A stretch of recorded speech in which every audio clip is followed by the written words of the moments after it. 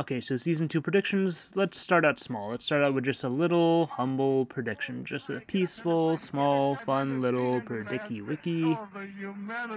But like, actually, this is the prediction. So let me explain, we gotta start with kind of a meta prediction. This interview, probably the most important interview when it comes to Season 2. They actually just say exactly what happens. What can you tell us about Season 2? What can we expect from the gang? Can you give us any insight into what we can expect the focus to be on?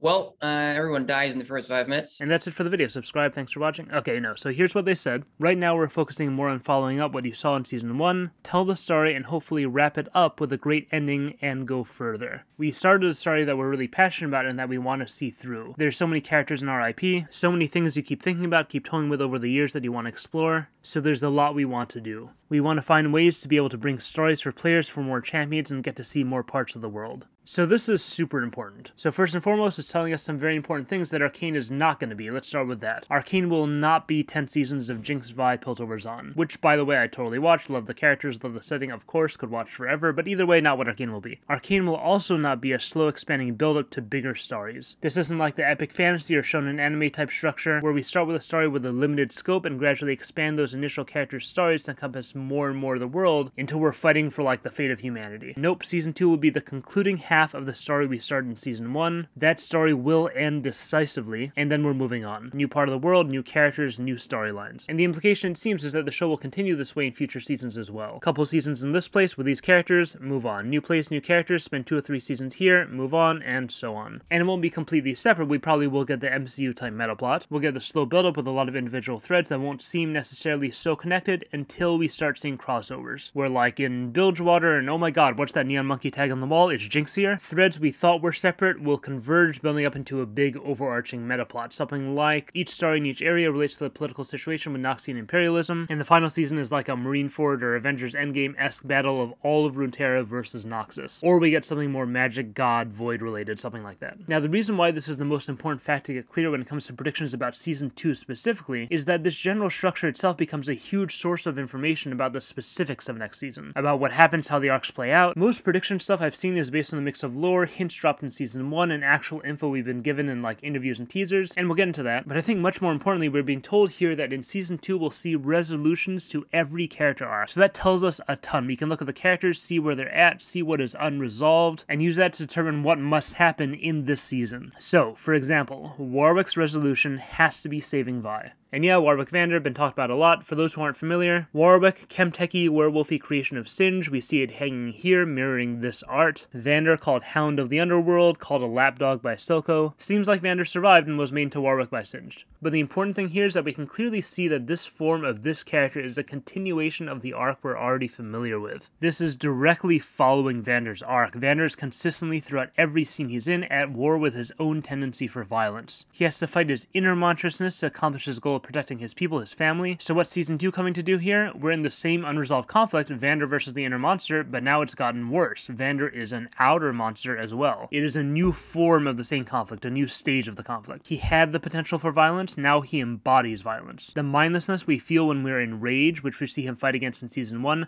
that's now his natural state. That mindlessness is who he is now. It hasn't just consumed his state of mind, it's consumed his identity. But it's still what he needs to overcome. As bad as it is, he still needs to find whatever small part of Vander, whatever tiny sliver of that identity of the peace-loving father that still exists somewhere in there, and fight all the wolfiness and do what? Protect his children, same as before. So that, I think, is the building blocks of Warwick's Season 2 arc. His struggle is finding his identity from within the monster. Starting point, monster Warwick, hurting things, being violent. Ending point, Vander Warwick, protecting things, protecting his children. And I do think that has to be the ending point. It has to be his climax. It's been said as his goal from his first scene, and when he left his identity of violence, it was to become a father. The show was setting up two mutually exclusive identities. Now his identity is violence again in a new way, and he has to make that switch again. And also, it's the one thing that we just want to see as the audience. So it's the one thing the story will keep us from seeing until the very end. Or, I should say, it's one of the two things we want to see. The other I could see going either way. The other thing they're setting up for here is a big reveal. If you're making a character with a secret identity, you're telling us that there's going to be a big moment where we get that release, that emotional discovery of who he is. So the question there, when is that going to be. So either it is going to coincide with the climax, either Vi finds out Warwick is Vander as he's saving her, so he's like rewarded his identity back through Vi's realization, almost like he's earning it with his actions. Or Vi learns he's Vander at the end of like Act 2, and then we have to watch her living with this painful knowledge for a few episodes until the end, and showing her pain that's so close but yet so far chance she has to rekindle her most precious relationship that will be used as something to up the stakes for his resolution. Okay, so now there's one last detail here with Warwick, but we need to talk about something else first. So let's put a pin in this puppy and talk about this. Every way I slice it. If I go after your sister alone, one of us comes back in a box. I can do this myself. No one else needs to get hurt. I'm glad it's you. Had to be you. This is telling us a lot. There's actually a ton we can derive from it. I want to get really, really specific, go line by line. And I want to talk about the second line first. I can do this myself. No one else needs to get hurt. No one else needs to get hurt? What must you say here? Someone already got hurt. I can do this myself. And Vi is crying, which is surprising. We barely see her get emotional like that at all in Season 1. Something seriously awful must have happened. So again, what must you say here? Well, Vi only really cares about a few people in her life. So I only see 3 possibilities. Either Cait got seriously hurt, Echo got seriously hurt, or it's some new character she forms a bond with in the first half of Season 2, either someone completely new, or someone she just hasn't interacted with much or at all, like Jayce or Viktor. Is Jinx a possibility? No, I don't think so. They're talking about going after Jinx here, so it wouldn't make much sense for Vi to be talking about her. What about other random Undercity people? We already got a taste of that with Vi and Jayce in the Shimmer Factory. It seemed like her response to that was not to get more emotional, but to just let that make her more determined. So I don't think it's that. Maybe if Jinx destroyed enough of the Undercity, but no, I think it's a specific person who gets hurt. And the only other possibility I can think of is Vander, which for reasons we'll discuss, I also don't think is likely. Okay, next line. If I go after your sister alone? Go after. What does that mean? So I think you can only say 2 possibilities. 1, Jinx is somewhere this season, like somewhere specific. Or 2, she's like on her way somewhere maybe, or on some kind of mission. Either way, she's somewhere, or following her takes us somewhere with limited access for some reason. Why else would there be a question of who goes after Jinx? Everyone should go after her. But no, apparently it's limited who goes after her. To me, it seems most likely that this has to do with the nature of the place itself. It's some kind of limitation on how many people can get there. That I think fits best with the rest of it. I'm glad it's you. Had to be you. Jinx expects her opposition to be limited in this way. She expects only one person to get to her, or to be able to get to her, something like that. And then what about this? Every way I slice it. This isn't a general impression Cait has. Every way she slices it, this isn't a guess, it's not expressing a fear, it's a calculation. Cait is trying to figure out how to go after Jinx. Which also, by the way, means that something has changed drastically with Jinx. Because in Season 1, they were going after her without this dilemma, so now she's leveled up somehow. She has a weapon or some new advantage. And one of us comes back in a box, not both of us. Okay, so let's put this all together. What do you get? So here's the jump. Are you ready? This is where it gets kind of speculative. I'm like 50-50 on it, just because A, it's so specific, and B, I don't know if I'm reading too much into a line, or into a pair of lines. And to preface, this is all in the context of what? Of this triumphant but also traumatic moment for her. And it's not just a moment where something changed internally for her, it's a moment where her outer world changed entirely. Jinx found herself, but she lost everyone else in her world. Her father is dead, again, and she's rejected her sister. There isn't anyone else she has any sort of relationship with whatsoever. We know Jinx tends to turn inward in unhealthy ways when she's suffering. She retreats. Sometimes we even see attempts to escape. And she has just been through a triumph also. So we also need to see Jinx empowered in a way we've never seen her before. So what the heck does that look like? What does it look like to suffer and retreat further inward into solitude while also being empowered?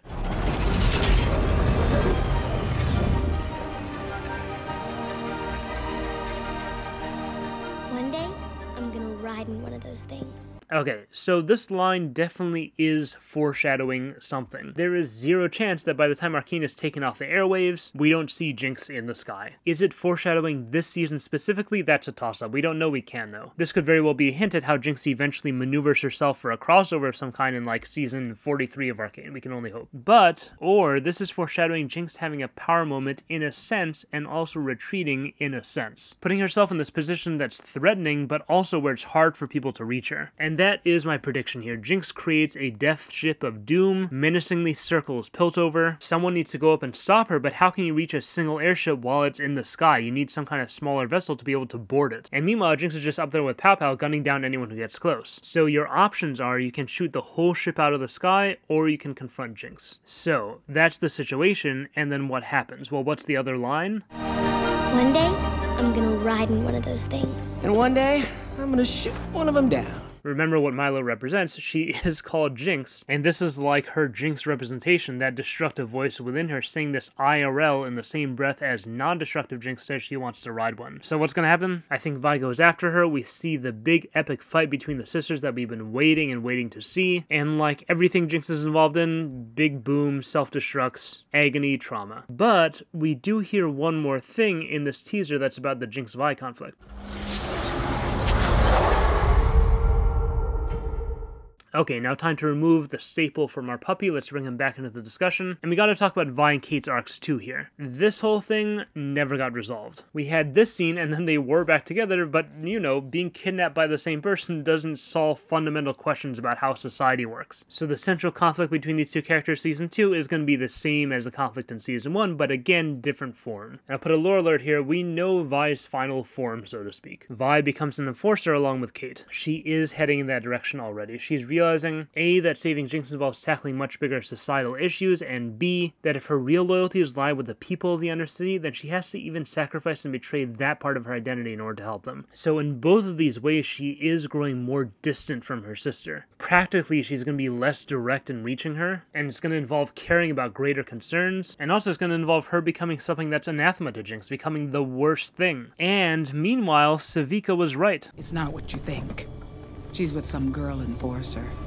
Guess she replaced you. Despite this being played off in season 1 as kind of a hallucination, it is real. She's growing closer and closer to this person, may even come to love her, which means that Jinx isn't the only object of love in Vi's world anymore, more distancing from her sister. And Vi is going to struggle with all of this, but in this final battle, we're going to see her at her most distant. We're going to be seeing the Piltover enforcer fighting the Zaunite terrorist. It's going to be very different from the Tea Party, where we really did see them as sisters. There's so much more going on now, so much more at stake, so many more priorities. Vi's life has expanded outwards. Jinx's life has retreated inwards. And this misalignment means that the story will essentially be punishing them thematically for forgetting that they're sisters, engaging this lose-lose fight that will result in the Hindenburg disaster and their ultimate demise unless they have some way of simultaneously being saved, being reminded that they're family, and getting a lesson about lose-lose situations and violence. Enter Doggy. Saving either both of them and reminding them of this, or Jinx is hopeless, we just save Vi. Vi had the stronger relationship with Vander anyway. Either way, getting that moment of resolving all the arcs at once. So that's how I think it's going to go. Sisters grow apart, Vi's an enforcer, Jinx in her airship of doom, big epic fight, Hindenburg, Vander saves them and reminds them that Ohana means family. Okay, now while all this is going on, we got Piltover versus Zaun, and probably Piltover versus Noxus, so let's talk about that. Jayce, Viktor, Mel, prepare for heartbreak. That is my prediction here. The season ended with these three characters on the same side making the moral decision and then getting punished for it. And they were in three very different positions when they got to this point in their arcs. And I think we can look at those differences in the context of what we know about these characters' personalities to predict how they're going to react to this whole thing blowing up in their face. And long story short, my prediction is that we're going to see a really messy breakup between all three.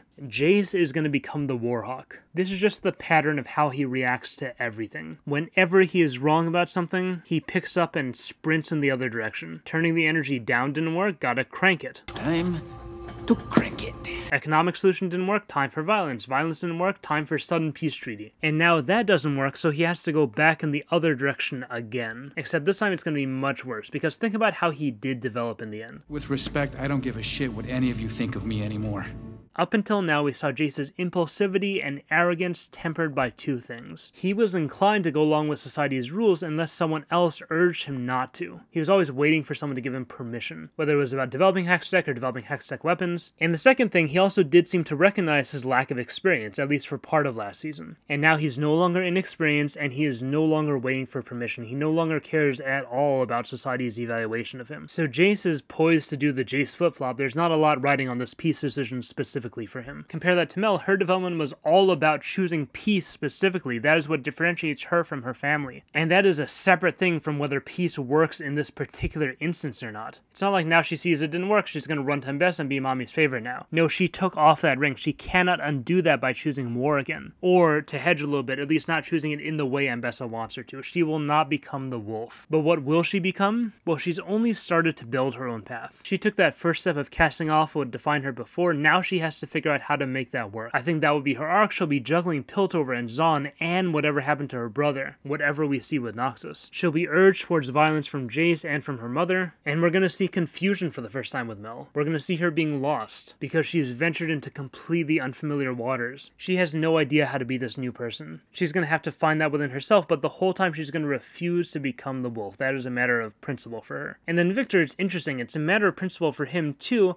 and it's also a matter of identity. Viktor is a Zaunite. Jayce Viktor shippers prepare for a rough season. If Jayce leads Piltover to war against Zaun, that is the end of Jayce and Viktor's bond. Viktor has never stood for violence. He's already been moving towards Zaun with the drugs and the body modification and the low self-esteem. The only thing that had been keeping him in Piltover was his relationships, and he's running out of those. Heimerdinger, that's done. Skye, that's done. Jayce, done if he ends up choosing more. And the only other character Viktor has a relationship with is Singed. So that is the natural destination for him. We're going to see Viktor unleashed under Singed, not the Viktor Heimerdinger would have wanted to see, but the Viktor Singed had hoped to mentor. And Viktor's purpose once he's in the Undercity will be the same selfless purpose we've always seen with him. He'll be trying to use his technology to help people, this time helping poor sick Zaunites modify their bodies with a hex core, just like he'll do to himself, and I think people who know lore know where that's going. And that's kind of the next big question here. How does this become this? Of all the characters in Arcane, besides Warwick now, I suppose, Viktor is the furthest from his LoL form. And Season 1, he doesn't seem to make that much progress in getting there, right? Which means we need to see a lot of change in Season 2. But no, actually, I think we see him move further along that road than it appears. There are 5 unresolved progressions that they start in Season 1 towards glorious evolution Viktor. Number 1, Viktor is wasting away both physically and mentally. He's dying still, obviously, that was unresolved. But his self-worth, which was always low, his identity is also deteriorating.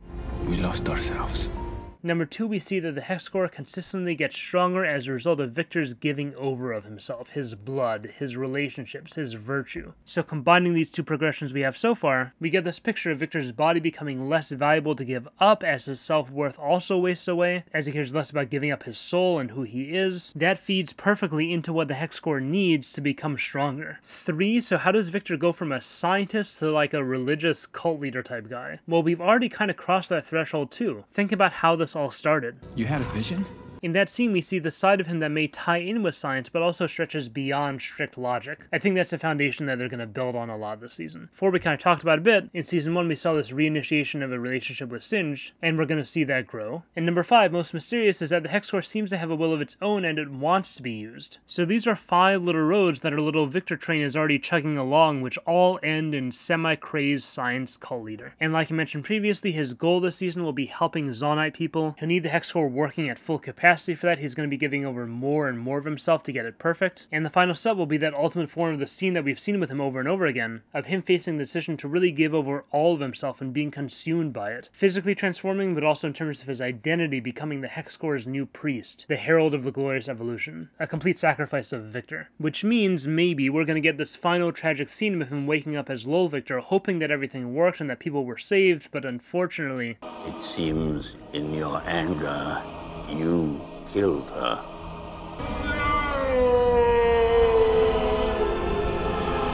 But yeah, I want to see the scene frame for frame, but just with Viktor. With the no and everything. I'm just kidding. Actually, maybe not. Maybe I'm not kidding. Okay, next. Heimerdinger and Singed. So they've set up a history between these two. Love and legacy are the sacrifices we make for progress.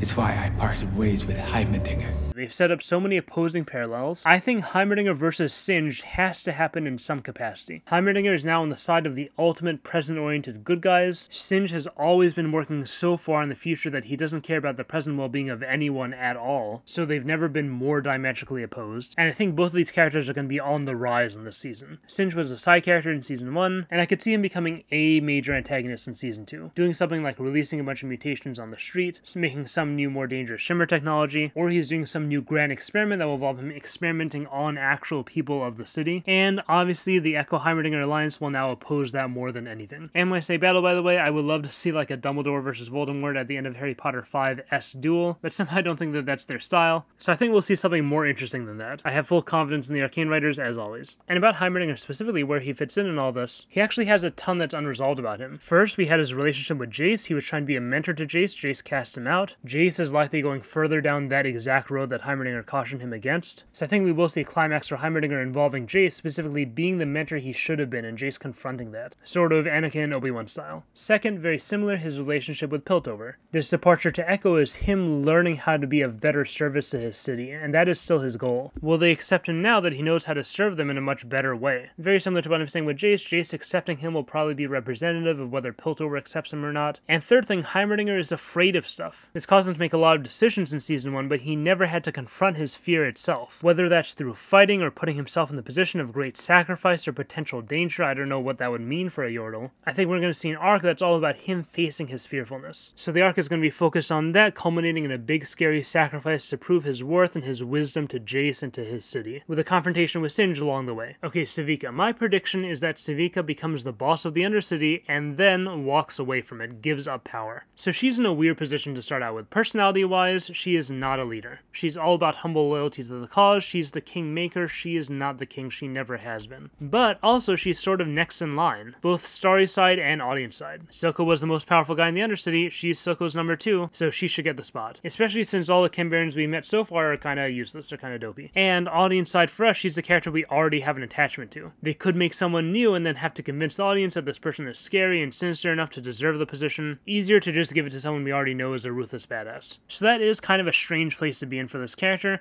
but I think it's actually all kind of brought together by this cryptic Amanda Overton tweet. Hey Triss, thought you'd like to know that Vi doesn't smoke, and the only spoiler I'll give about Season 2, Sevika is also quitting. This is a huge milestone. So that's interesting. Smoking, as we know, is the symbol of Undercity leadership in Arcane. I made a short about this. It's a status symbol, luxurious breathing in an environment so oppressive that many people can't breathe at all. We see this symbol everywhere. Sevika quitting smoking means that she rejects the whole institution of Undercity power. And there's only 2 ways I could see this happening. Either at the beginning of the season she takes power, but then she goes through a similar thing that Vander and Silco both did, or once she's in the position of leadership, she sees that all-out war might not be the best option. There's too much at stake and nobody will come out on top. So at the crucial moment, she just can't anymore. She sees clearly that this is not right, and she does the unthinkable, the George Washington, the Cincinnati. She walks away from power. Second way she quits smoking, which I think is also a possibility, is that there is a new Kimbaron. They're everything that Sevika wanted in terms of being ruthless, etc. But then she has the same realization, whole institution is hurting people, and she walks away from being a follower, unhenches herself from her henchwomanship, so to speak. Maybe allies with someone we wouldn't expect, that kind of thing. That's what I'm getting out of the Amanda tweet, but I don't know if I'm missing ways to go with interpreting it, so let me know what you guys think. Echo, sorry to disappoint, I'm at a total loss with Echo. Pretty much. I'm fairly certain he stays the third option, the scrappy punk whose faction doesn't really side with anyone, not Piltover, not Zaun, not completely with Vi, not with Jinx either. I'm definitely not on team Echo becomes the new Undercity leader. That's just not who he is. He's with his own people and doesn't want to be involved in those bigger conflicts in those ways. Lore-wise, I mean, we know he makes his time turner thingy, with Heimerdinger presumably, but it's like, what was his arc in Season 1? We saw it, but it felt like such a snippet. We barely know anything about his real inner conflicts. I think it's going to be more of a main character in the season, and we'll see more of that. We'll get to know him more, but I gotta be honest with this one, just say I don't know with this character. What do you think? Please comment, I'd really like to hear. And finally, Ambessa, main villain? I don't think so. I think she's the herald for the new major villain from Noxus, and she's going to be flapping about in that infuriating Medarda zone where we can't quite figure her out. Which side is she on, what's she up to? But she's already mentioned this other Medarda killer. She's in Piltover trying to get weapons presumably to fight this guy, and to try to get Piltover involved in this conflict with Noxus. Noxus is definitely being set up to play a bigger role in the season in some antagonistic fashion. Might start out as an alliance of some kind, but not going to stay that way. And we're going to see Mel trying to solve this as the new Mel, and then Ambessa trying to push for more wolfish ways of solving this, presumably war. And the arc, I mean, it's very clear what they left unresolved here. Mel and Ambessa's relationship, they left that shattered, basically. For Mel, it was this necessary step in building her own identity apart from her family, but for Ambessa, I think it's a sore point. She definitely cares about her family and about being big bad war mommy, so that is what the show is going to make her choose between. My prediction, she dies in the season, sacrifices herself for Mel. I think that is the natural direction for a character. Okay, last major topic, new characters, new champions specifically, and I'm not a lore guy at all, but I did some research, and we know we're in for a super messy season, filled with conflict, probably filled with trauma, and I think anyone who knows lore is already expecting this. There's only one champion who can really come in and just save the day. There's going to be a season about war. We need someone who can single-handedly make peace, world peace really. So it shouldn't be a surprise that Season 2 Act 3, with the power of love and joy and music, Arcane show becomes the Seraphine show. And there's music and peace, and everybody loves each other, and we have a dance party. say, okay, no, my 4 predictions are Swain, Camille, Jin, and Renata Glask. And Warwick, obviously, but we talked about him already. And I don't have too much to say about these. Again, not a lore guy, just kind of dip my toes into some research here. So first of all, Swain. I think a lot of Season 2 is going to be about the relationship between Piltover and Noxus. And like we just talked about, we not only already see them getting involved through Ambessa, we already see the way that they would get involved, siding with one side to take advantage of the technology. In Ambessa's case, as we saw, it was Hextech, but I could just as easily see them going to Zaun also, making that alliance and getting Shimmer instead, or getting Shimmer also. But anyway, we see Arcane doing that setup, and we have this Medarda killer running around, some mysterious important guy that killed Mel's brother. From what I've seen, it seems like Swain could fit this role well. He's a Noxian leader. He would see Ambessa meddling, meddles the opposite way, joins the conflict in some way, and we end up with Piltover against Zaun and Noxus. And it's like up to Mel to use her new uniquely Mel way to save everyone. So loosely, that's my Swain prediction. Number 2, Camille. If Jayce goes all out Warhawk and stands against Mel, he's going to need some new powerful ally in Piltover society. Someone with a similar zealous hardliner perspective. Camille seems to fit that role very well. She would embrace the tech in a different way from what we've seen, and she would really match the vibes of Season 2's Jayce, who's now jaded and more egotistical than ever. And we also do get a brief mention of her family in Season 1, maybe that was foreshadowing. House Pharaohs received your letter. They insist business is steady. So number 3, Jin. I don't know, we see his mask. Hard to say what kind of role this character plays. I think we'll get a character who we don't realize right away is him, and then we'll see the transformation. And I'm hoping that between Jinx and Warwick and Jin, at least, that means we're getting like an obscene amount of wildcards causing absolute chaos in this season, with our other characters just kind of trying to figure out how to get through their day. But yeah, hard to say anything more here. And then Miss Glask, I mean, whoever she is, it seems like they released her after Season 1 to set her up for Season 2, so she does kind of fit into the 2 possible predictions I laid out with Savika. She could be Savika's Chimbaran form, and then she eventually leaves that role but still goes rogue on her own, or it could be the Chimbaran that Savika sides with, that Savika chooses to follow. This is a long shot. I think it would be cool if it was like Savika's older sister or something like that. That might provide some more insight into her antagonism with Vi and Jinx, but might also lead to more understanding for her in that conflict, and then maybe she ends up siding with one of them because of it. I think that would be cool. Hard to say here. Okay, my questions that I dearly want answers to. So in that same interview from the beginning, they said this. It was exciting to get into it because of how much the ending of Season 1 just turns everything upside down for every character.